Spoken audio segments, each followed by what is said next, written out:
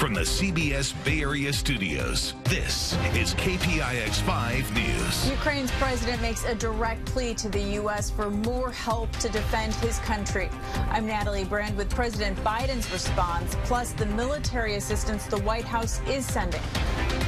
With 20 traffic deaths since just the start of the year, we take a look at San Jose's plan for safer streets and service issues and delays on BART, just as more people are getting back on board. So what's being done to keep everyone moving? Good afternoon, I'm Sarah Donchey. Our top story at KPIX on 3 o'clock, streaming on CBS News Bay Area, the president of Ukraine making a desperate appeal to Congress for more U.S. support. He wants a no-fly zone over his country and other support as well. Let's get straight over to Natalie Brand, who is live at the White House for us today. Natalie, what do we know? Hi, Sarah. President Zelensky, speaking directly to members of Congress and also to the White House, said if he cannot get that humanitarian no-fly zone, then he needs more air support. He told lawmakers the destiny of his country is being decided. Still ahead on KPIX 5 and streaming on CBS News Bay Area. Interest rates are going up.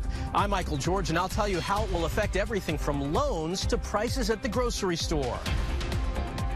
Plus, are you an elite sleeper? How Bay Area researchers say some people can function on just 4 hours of sleep a night. Not one of those people. Plenty of sunshine out there on this Wednesday afternoon. Bright blue skies. Some more cloud cover moving in tomorrow. Those clouds drop any rain? We'll take a look at the forecast all the way into the weekend coming up.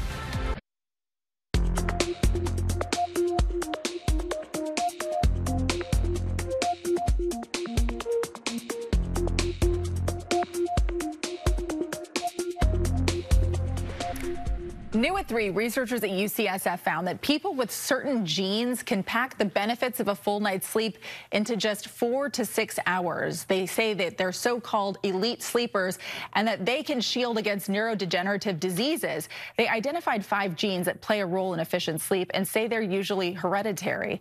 Thank you so much. Still ahead, 9 celebrities taking on challenges in the jungle, all for a good cause. We go behind the scenes of CBS's latest reality contest.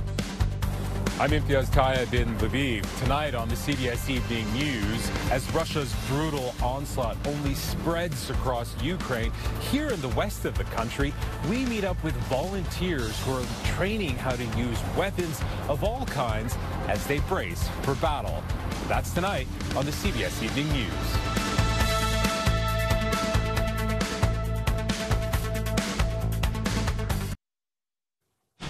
We are following some breaking news right now. Just minutes ago, Oakland police announced 3 people have been charged in connection with the death of a former police officer and security guard, Kevin Nishida.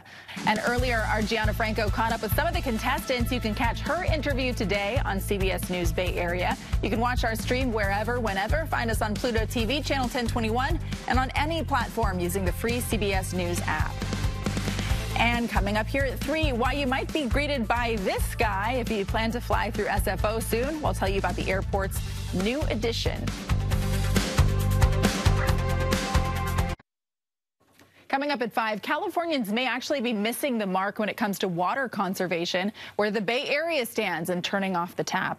But before we go here at 3, there's a new member of SFO's WAG Brigade. Not a dog, but a rabbit. They say Alex the Great is a 28-pound Flemish giant rabbit who loves to greet travelers. But Paul, you can't take him on the plane. You can't, but that's the same rabbit that actually kind of just broke Twitter when he was at a Giants game last year. Oh, okay. Like, they just kept cutting to this giant rabbit in the stands, right, and he kept coming back and bringing him good luck. So. Oh, well, there you go. He'll bring you luck for your flight. That's it for KPIX 5 News at 3. CBS Evening News is next.